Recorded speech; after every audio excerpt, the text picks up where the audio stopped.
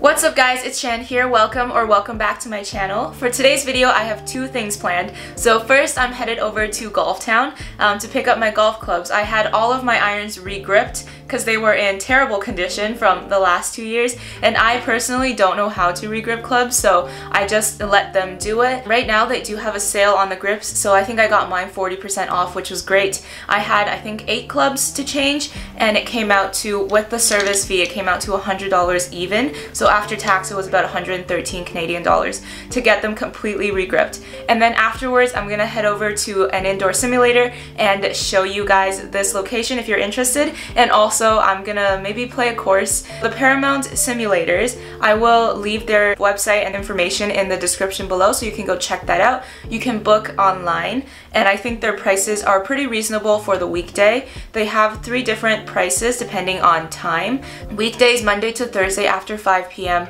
is like the second most expensive. We booked an hour and a half and it was $40 Canadian. I think that's a pretty good deal. Because my boyfriend is left-handed, we did have to book a simulator that had both hands. If you are interested in coming to this location and you are left-handed, no worries, because they have multiple simulators that cater to both hands. With that being said, let's head over to Golf Town.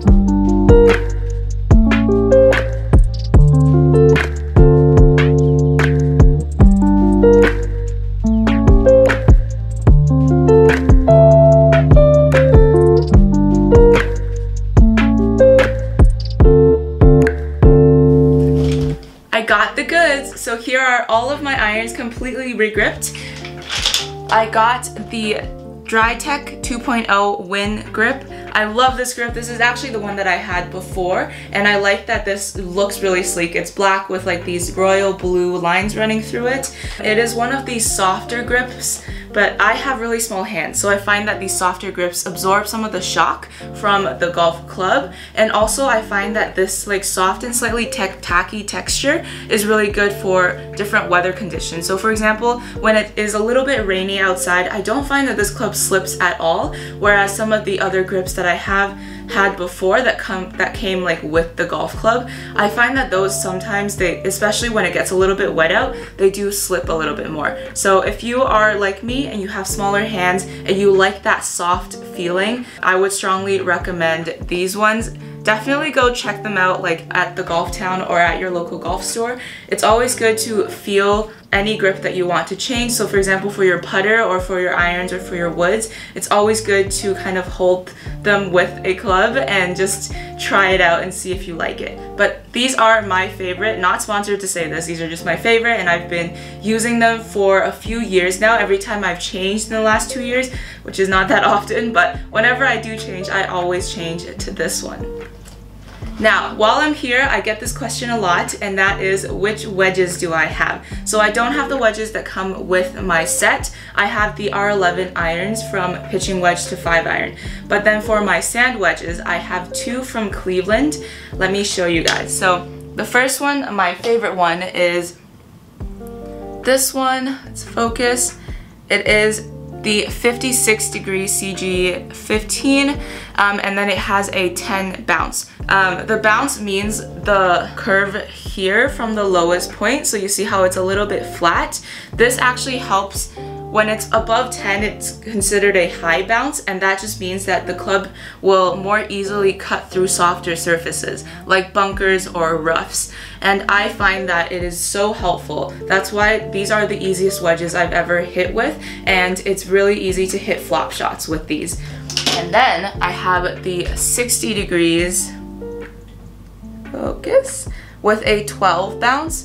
The same club, just a higher degree, higher loft, and higher bounce. So this with the 12 loft is extremely high bounce. The bottom part here cuts through all surfaces really well, and I don't usually use my 60 degrees. I only use it if I'm playing a course where the green is super fast, or if I'm in a bunker and there's like a big ledge in front of me. So whenever I need to get the ball to pop up and then drop and not move anywhere, that's when I would use my 60. These are my 2 wedges, and they are my favorite wedges that I've ever hit in my life.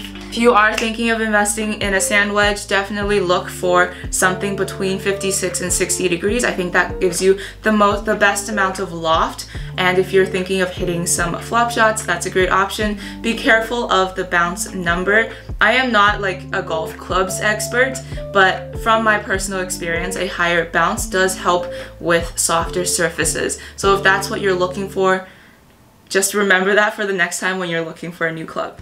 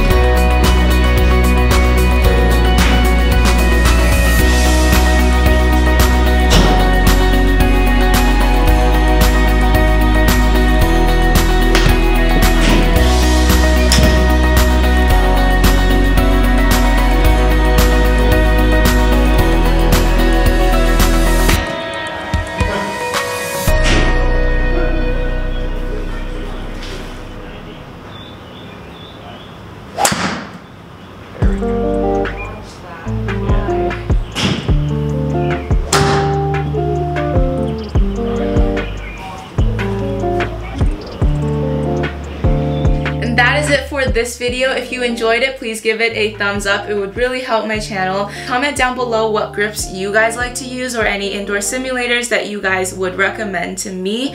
I am in downtown Toronto. I do have a car, so whichever one is the most convenient for me to get to given traffic or distance, I will try it out. If there's anything else that you guys want to ask me about my golf set, about anything golf related for me, leave them in the comments down below. I do have some different interesting videos coming up just because life is going in different directions. So stay tuned, subscribe if you want to keep up with my journey through golf and travel. I will see you guys in the next one. Bye!